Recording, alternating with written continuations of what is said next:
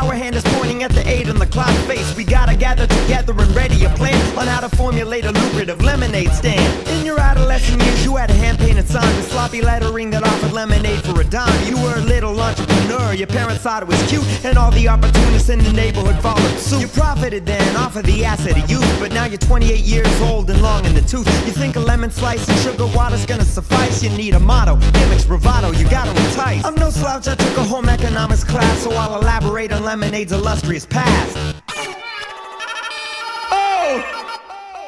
Good Friday, the 3rd, 33 AD.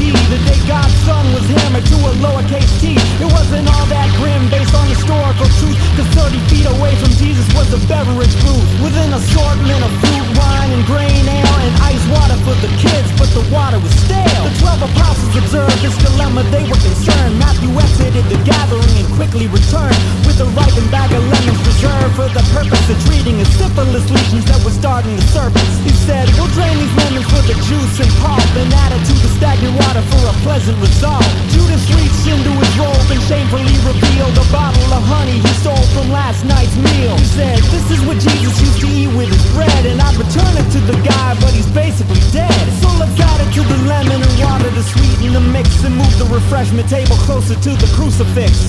Needless to say, they made a killing that day. The Romans wanted the recipe, and for it they handsomely paid. So everybody profited and felt refreshed. But what happened to Jesus?